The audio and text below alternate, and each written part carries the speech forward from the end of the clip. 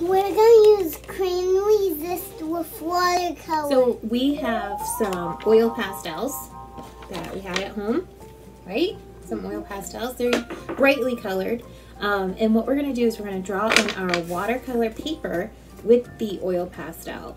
And then we're going to paint over the top of them. And the oil from the oil pastel is going to resist the watercolors. So it's kind of like a magic trick almost. It just pops right through. The harder you press down, the harder it comes out. The better it comes out. So what the fun thing is with the white, you can't really see what you're making, but once you use the paint over the top of it, it's like a secret message.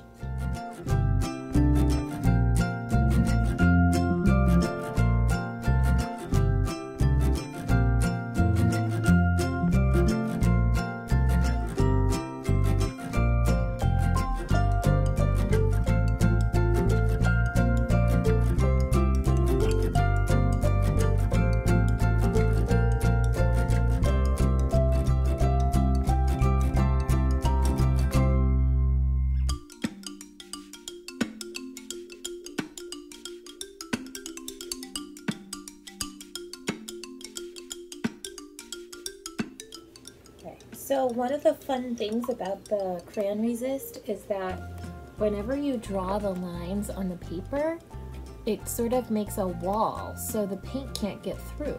It's really great for young kids, but it's really fun in general for anybody.